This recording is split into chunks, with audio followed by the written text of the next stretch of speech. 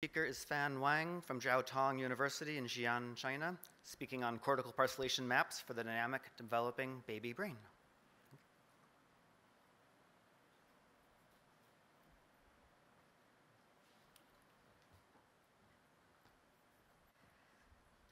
Good afternoon, everyone, dear my audience. My name is Wang from Xi'an Jiaotong University. For those who might be interested in China and Xi'an, where the city of the terracotta warriors comes from. So welcome to visit Xi'an. I will directly continue the, how it goes.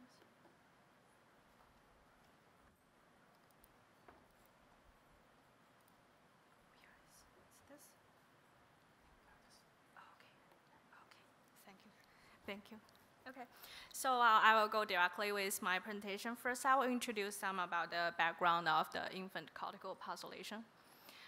We know that infant baby brain is growing very fast. And this kind of fast is different in two aspects. We say that the velocity is drastic, and later the developmental pattern is dynamic in a temporal way.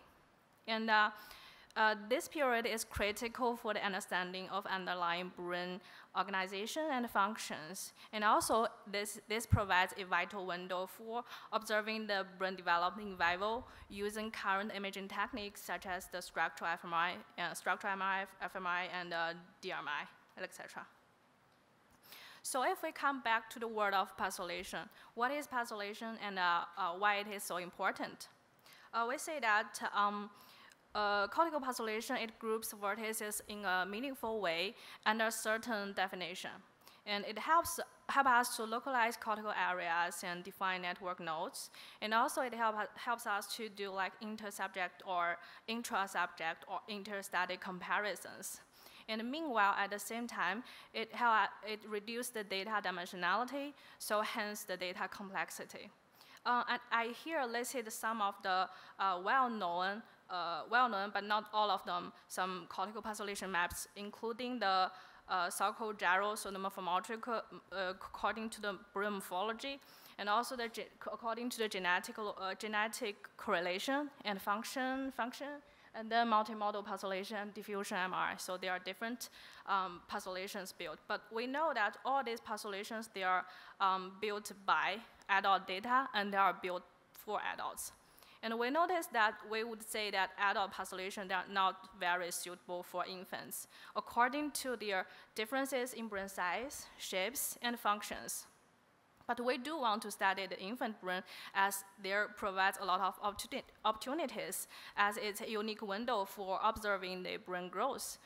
And this kind of growth is determined by our underlying brain microstructures, and it's reflected by the growth patterns that we can observe from the imaging techniques. And this kind of growth patterns, it also reflects the cortical organizations. But at the same time, infant brain, and analyzing the infant brain brings enormous technical challenges, including the dynamic and drastic brain development. So the same subject may appear to be very different at the different age. And also we have large inter-subject variations by considering the longitudinal development. So here in this talk, I will introduce 3 of our previous work on the cortical parcellations. And for the pre-processing part, we use the UNC infant brain processing pipeline, so that before that we can extract the brain cortex, we have to undergo several steps. And afterward, we have the brain cortex and some morphological features, and as well as the functional signals on the cortex. In the first work, we actually focused on the cortical thickness. And there are 2 aspects. The first aspect is the trajectory of the cortical thickness. We want to see that how it's growing. And it has been a long time that researchers noticed there has to be a peak somewhere during the brain development. And it was first thought to be somewhere at the teenager. And later, this age was moved to like maybe 8 years of age. And afterward, we found that this peak age is very likely to be between 1 and 2 years of age, so at the infancy. And also evidence show that after 3 years of age, no peak was observed.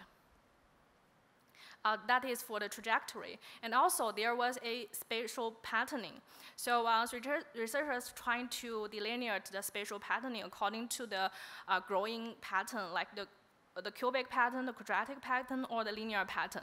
So 2 or 3 patterns on the cortex, but no more detailed patterns. So to this aim to the spatial and temporal development, we leveraged a data set of 43 term-born infants, which they have 7 scheduled scans before the 2 years of age.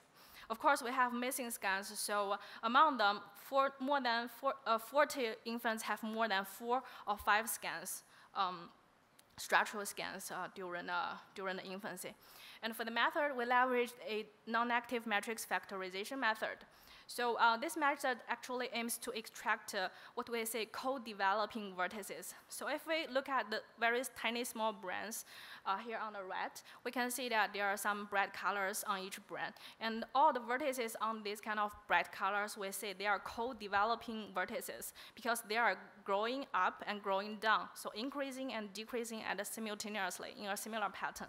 So this is what we call a similar developmental pattern. So we want to use non-active matrix factorization to extract this kind of developmental pattern. So this is a clustering-based method, so we, of course, need to determine a cluster number. And our criterion told us that 2, 6, and 17 seem to be good numbers. So we use 17 over here to see the growth pattern, and we are able to find 17 regions where they groups vertices into areas, where each region grows in a different way. For example, like here, purple represents the auditory and red represents visual, and we can see that they are developing in different patterns. And overall, we would say that the brain cortical thickness peaks at the age of about 14 years of months, not age, months. So, but during the infancy, actually, there are some regions that they attend to the peak, but some of the regions does not, some do not. So, well, we have a more detailed patterns of development in the paper, but we just show some typical regions. And after studying the cortical thickness, we want to take a look at more cortical areas to see that if we increase the number of features, can we obtain more regions? So we developed a method called the multi-view non-active matrix factorization to try to capture co-developing patterns of vertices which are in multiple attributes, but not only in one attribute. And of course, we need to evaluate the methods and determine the cluster numbers. And at the end, we found that by using cortical surface area and cortical thickness, so the combination of 2 cortical attributes, we found 25 regions. But the problem is that if we want to get more regions by increasing the number of clusters or increasing the number of features, we're not able to obtain a better parcellation. We have to keep these numbers to be smaller or around 20 areas. Otherwise, it will result in fragments. So if we increase the cluster number. So due to this reason, we have to turn our eyes into the gradient-based approach. And we found that this kind of approach can capture subtle changes in functional connectivity and also results in fine-grained parcellation maps. And here I show several parcellation maps that they are given by the gradient-based approaches, including the Gordon functional atlas, and also at 2017, the Schaeffer local global parcellation that they generate different parcellation numbers according to a local and global regularization and so on. So the overall pipeline of performing this kind of gradient-based approach is actually in the second panel in the green, where after the first panel of pre-processing, we are able to extract signals of functional connectivities, and we basically compute 2 types of connectivities. And for previous methods, they average this kind of high-order functional connectivity matrix across the cohort and try to compute the gradient on the cortex and then do a watershed segmentation on each gradient map. And so afterward, so on the very left of the second panel, we're able to see this is a kind of a boundary probability map, or what we call a gradient density map. So on this map, it actually represents the probability of each vertex of being a boundary at different correlation maps. But we think differently because they do like an average across the group, and afterward to generate only one gradient density map across the cohort. But we want to generate this for each individual. But of course, this takes quite a long time, but the result is quite good. So if we take a look at the left here, we show that it's a gradient density map that we have obtained on different subjects, so 3 random subjects. And if we repeat the results of previous results, we found that by using the group average and then compute a gradient density map or boundary probability map for each group, it actually results in the panel A, in the column A, where we can see the pattern is very clear, but we do not see very small tiny regions. But what we think is that we want to average this map of different subjects to see if we can have like better, more detailed patterns. So we average this across subjects. But we found that this pattern seems to have some detailed patterns, but we do not really can observe because it's very kind of noisy. So we later think that, okay, so we can probably do a functional registration because we only performed a structural registration. So we use this feature as a feature for registration for another round of registration. So previously we performed the structural registration, and here we want to perform another round of functional registration. So after the registration, it's the figure on the right, the column C, where we can see that, okay, we then have a very clear pattern, and we do see that there are very tiny regions that we can recognize from this map. So our parcellation is then generated from the finally registered results. And we actually released two versions of the parcellation. The one version is what we call the age-independent parcellation, where we simply average the gradient density or boundary probability map across all cohort, all infants. And also we generated another version which is called the age-related parcellation, where we only average the infants within the same age, so that at different age we have different parcellations. So we have this kind of 2 alternative parcellations, and I think one can choose according to how they need and how their task is performed. Okay, so sorry, can I go back? Yes. Okay, so this study is performed like on the BCP cohort, where we have like around 200 subjects, and they are scanned like 2 or 3 times, and with fMRI, both structural and fMRIs. After generating the parcellation, we of course did some evaluation, and here our colleague Dr. Dan, who has helped us to evaluate our parcellation with a downstream task where she actually performed the infant identification, and she found that by increasing the parcellation number, we can help significantly increase the identification rate of her task. So we also used our parcellation to see how the network is developing in infants, because we know that the infant network is very different from the adults.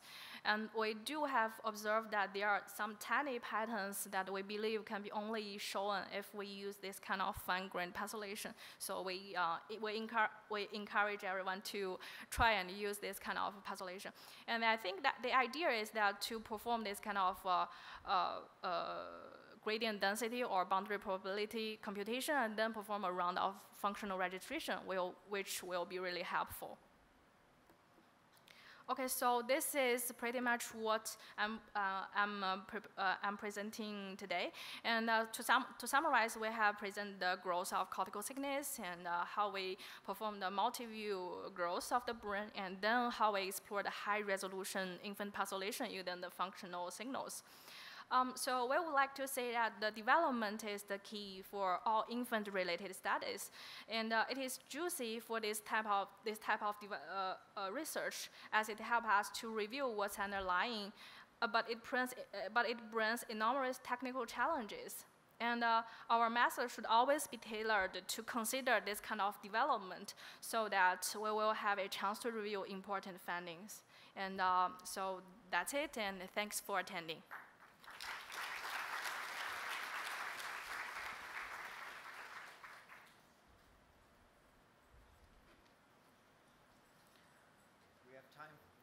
We have time for a question, if there are any from the audience. If not, I wondered, could you say a little bit about the functional parcellations? What kind of functional data was going into that?